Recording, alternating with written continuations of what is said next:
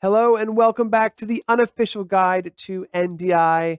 We're going to talk about something really fun, wireless. Wireless connectivity. How does it work with NDI? How does it work with a smartphone? How can you bridge multiple networks together over Wi-Fi? Let's talk about it in this video. So my presentation just is going to start by letting you know that we've obviously covered a lot of content regarding NDI, and these are right now we've made it to wireless NDI and smartphones. Next up, we'll be powering NDI video displays. And if you want to read a chapter of any of these topics, the book is totally free to download, and you can get the book and really dig deep into this. But today, we're really just talking about applications. How is this actually being used? We're going to show it off being used, and then really kind of get hands-on with it in a video tutorial. So using a smartphone with NDI allows you to use regular Wi-Fi over your local area network using a wireless access point to connect to the network, to connect to the local area network. And from there, you can then ingest that video into a video production software like OBS, Wirecast, vMix, a new tech TriCaster, many, many solutions. And from there, stream out to YouTube, Facebook, etc. So it's a local area network technology. That's where you get really low latency and high quality, and you're going to see the quality in just a moment. You may have seen the quality throughout this video tutorial because we use our NDI camera quite often. And I'm actually going to use it today with a stabilizer. If I show the ceiling camera here, you'll see this. I've got a stabilizer. And so this is a stabilizer here. I'm going to turn it on in a moment. I have the NDI app here. We can zoom in on the app for just a minute. Let's see if we can do that. What I'll do is I'll just show the Wi-Fi app. There we go. That's the Wi-Fi app. And you can see I can turn off and on NDI. I have a couple different options for connectivity, muting, sending audio and video. This Wi-Fi app is great. You can get it on the iOS or the Android store.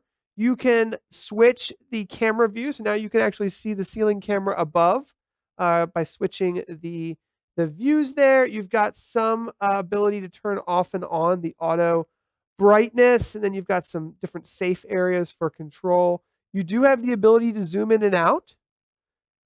Okay, so that's kind of nice. You don't have the virtual PTZ, that would be nice. But they also have like the ability to kind of do some adjustments within your smartphone's camera. And then, you can get rid of all of that too. So this actually looks really good with a stabilizer. So I'm going to go ahead and turn the stabilizer on. Let's go ahead and turn that on there. There we go. And I'm going to switch that camera back to forward facing. And I just want to show really quickly the video from this camera. So with a stabilizer, you can see it really looks good. This is going over Wi-Fi. So the video is being recorded in our video production system, but if you look up, other way. If we look up here, this is our wireless access point. So this is part of our network. It's connected via Ethernet, and it's actually powered over Ethernet. And this is a gigabit capable, actually, I shouldn't say that. I know it's gigabit connected to our network. I'm not sure if it's capable of transmitting a full gigabit or not, to our larger Unify Ubiquity networking system. But it certainly has enough bandwidth to support all of the devices on our network and really high quality video, as you can see again.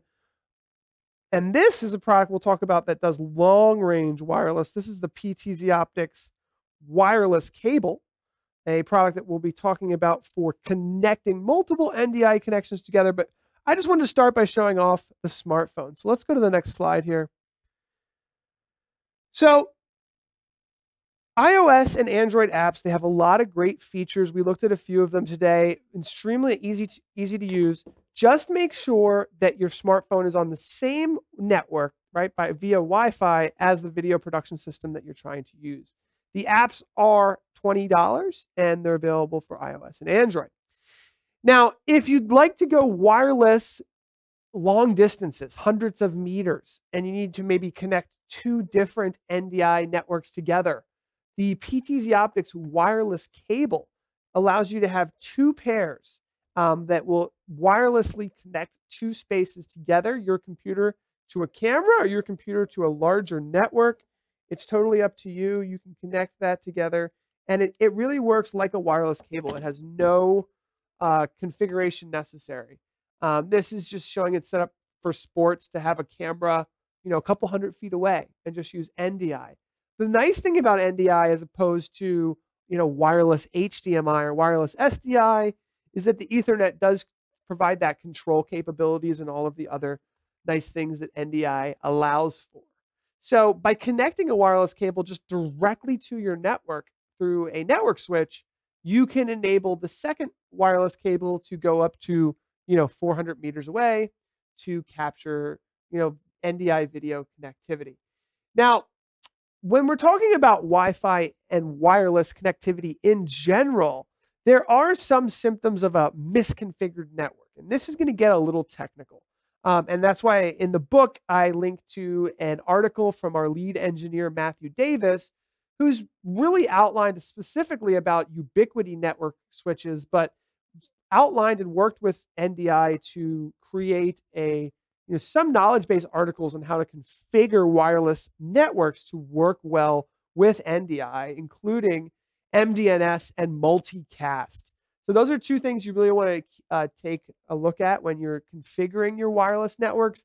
And NDI does not have, as far as I know, a specific recommended wireless networking piece of hardware.